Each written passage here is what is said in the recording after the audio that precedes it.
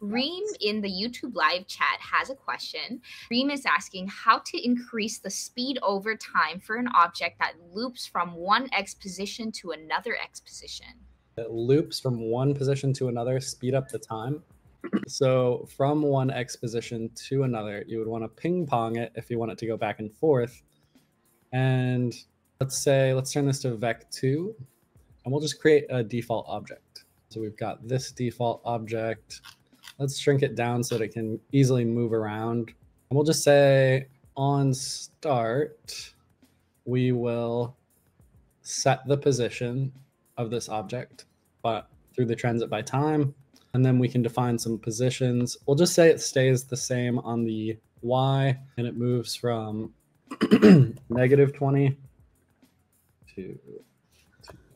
And then let's see the duration. Notice this is a good thing to realize so you don't spend time trying to debug. But if the duration is set to 0, whenever you trigger transit by time, the end node and the stay node will not trigger, basically. Or if they do, they give you the from position rather than the to. Or just, yeah, as we can see here, it's just nothing actually.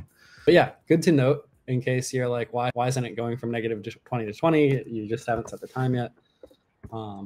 So we've got 2 seconds set on this, and it'll do one loop. And what we want to do is let's create a variable that holds the time, the duration. So set and get. I would create this variable that at the start, we can define that 2. And then we can say, once the first transition ends, we will take this variable and we'll subtract 0.1 from it. And then we'll set it. So this is where it gets a little wacky. Whenever you have a transit by time and you're trying to do something and then start it over, you kind of have this crisscross at the top. There's not usually a better way to do it.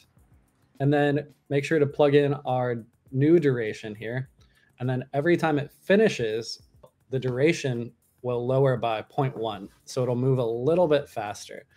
And I think the hard thing here is that I thought 20 pixels was a lot hard to see. We could also make it a little easier to see. So as you can see, it's speeding up a little bit, 1.6, 1.5 second duration, and it's going faster and faster each loop. This could be very useful. At a certain point, the duration becomes negative, and then I don't know what happens there. But that's the point where if you wanted to, you could just say if greater than 0. So if your duration is still greater than 0, and then instead of directly triggering the start again, we go into this if, and only if the duration is greater than 0 will we re-trigger it. And then otherwise, it just stops once that duration goes too low. Like, this is how I would do it initially, and then maybe come up with a more polished way if needed. But this does the job, yeah. I think that was very helpful. Thank you. Reem, if you have any follow-up questions, please let us know.